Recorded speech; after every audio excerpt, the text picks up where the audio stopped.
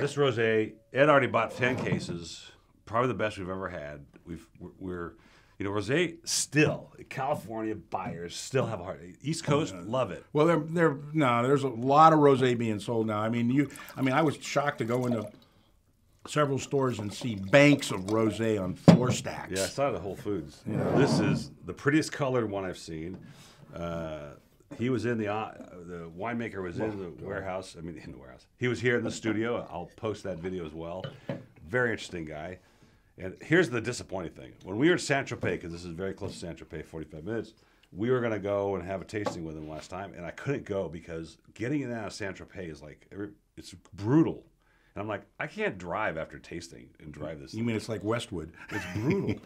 Anyway, great guy. He was here. We interviewed him. I'll post that up. And this is I'm really enjoying rosés now because you know what the problem is? Everybody thought they were white Zinfandels. Thanks to Sutter Home for 20 years, 30 years, you see it pink, you think it's white Zinfandel. That's true, but it's not. It definitely is not white Zinfandel. And this is probably the best rosé I've ever had. I mean, I was just totally blown away. And everybody that tasted it went nuts. They just went absolutely crazy. It's got depth, it's got dryness, it's got color, it's got everything. And they take rosés very seriously in France and Italy too, by the way. There's some great rosés coming out of Italy that we don't think of that much as rosé country, but they're certainly very popular there too. Whereas this part of France in the Provence and in Tavel, particularly in the Rhone, I think some of the greatest rosés in the world. Okay, so now Ed says I'm gonna get in trouble because I use this as a red, but it's dry. Well, I understand. So if it was sweet and cloying, maybe, but it's not. But it's also $24.99 on the shelf, and reorder is $16.99. And are you listening? Mm-hmm. I'm giving this 100 points.